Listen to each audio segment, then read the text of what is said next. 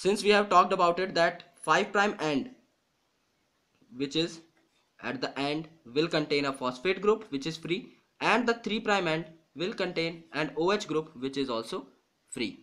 So there are two ends, that is 5 prime and 3 prime. And since we know about the complementarity, so the complementary gene will be 3 prime to 5 prime if we are talking about a double stranded DNA, which we will discuss in this particular lecture. So the backbone, this is a very important question asked many times in several competitive examination. What is the backbone of nucleic acid? The nucleic acid backbone is formed up of sugar plus phosphate. And what is the role of nitrogenous bases? The nitrogenous bases linked to the sugar moiety project from backbone. From this particular backbone of sugar and phosphate, the nitrogenous bases will project out. In most of the cases, the nitrogenous bases will project out inside. If we are talking about a double-stranded DNA, these are the two strands or two backbones which are formed up of sugar and phosphate, and the nitrogenous bases will be projected inward direction. And both of these strands will be complementary. That is 3 prime 5 prime. So the another one will be 3 prime 5 prime. Opposite 5 3 5 3. This is known as opposite polarity or complementarity. So what is the difference between RNA and DNA? RNA will have an extra OH group at 2 prime position, as we have discussed earlier that RNA will have ribose sugar and DNA will have deoxyribose, that is DNA is lacking an O molecule at second position and RNA will have that particular oxygen. That's why it is more reactive. After that, RNA will have uracil. The uracil is not present in DNA. Uracil is not present in DNA. In DNA, that is A, G, T and C are present, and in RNA A, G, U and C are present. So the thymine is replaced by uracil. Thymine is also called as 5-methyl uracil.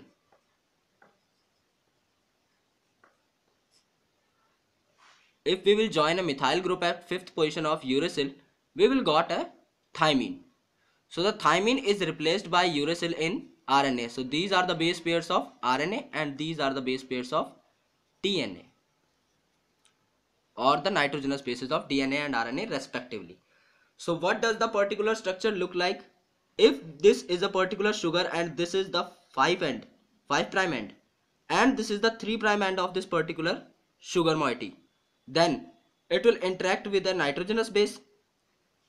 This is the 5 prime end which will interact with phosphate, since the 5 prime end is phosphate. This end will interact with another phosphate by the phosphodiester bond that we have talked just 5 minutes before. So this is a phosphoester bond, this is N-glycosidic bond, and this is phosphodiester bond, that is making the bond between two nucleotides, and this is the free 3 prime OH group. Okay, so the structure will look like this. This is forming a backbone, and there is another backbone which is having some kind of nitrogenous bases on inward direction, and those nitrogenous bases will form some kind of bonds which are known as hydrogen bonds. The adenine will make 2 hydrogen bonds with thymine, and the cytosine will form 3 hydrogen bonds with guanine. So this is the particular scheme. If there is no T, that is we are talking about RNA, then the scheme will be like this. The uracil will form a double bond with adenine, that is 2 hydrogen bonds. So now we have to look at the discoveries of the genetic material, that is DNA. Frederick Mischer is a scientist who extracted the DNA, but at that time he named it nuclein. Then comes a scientist, that is Altman. Altman has done some tests and he found that the DNA is acidic in nature. That's why he named it nucleic acid. The nucleic acid term is given by Altman, and the nuclein is the term given by Mischer, who has extracted the nucleic acid for the very first time. In 1953, that's a very important date, Watson and Crick has proposed the double-stranded DNA's model. Watson and Crick has worked on the X-ray diffractions pattern that are studied by Wilkin and Franklin. They has performed X-ray diffraction of nucleic acid, that is DNA, and Watson and Crick has made a thesis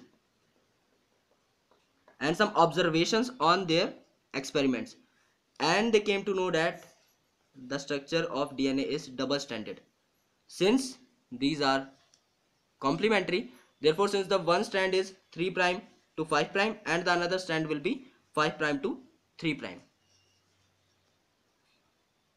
These observations are based on two phenomena, that is base pairing. Since A is pairing with T, A is pairing with U, C is pairing with G via making two hydrogen bonds and three hydrogen bonds.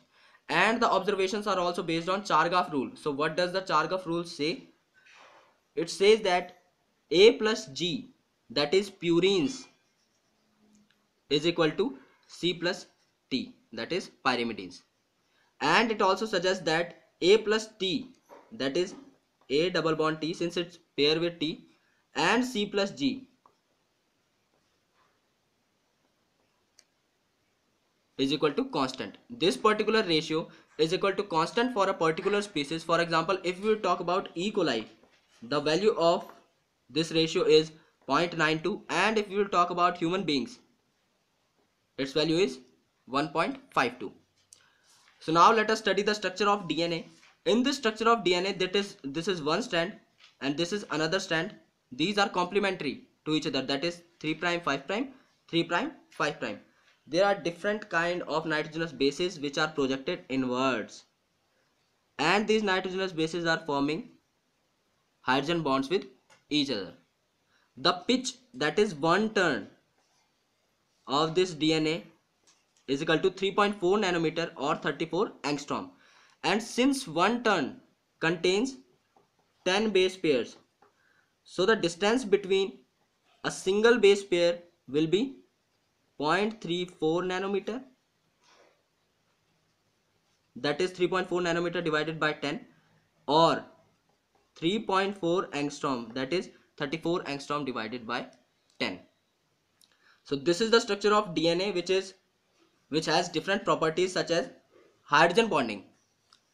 There are different hydrogen bonds found between different nitrogenous bases such as A double bond T and C triple bond G. There is stacking.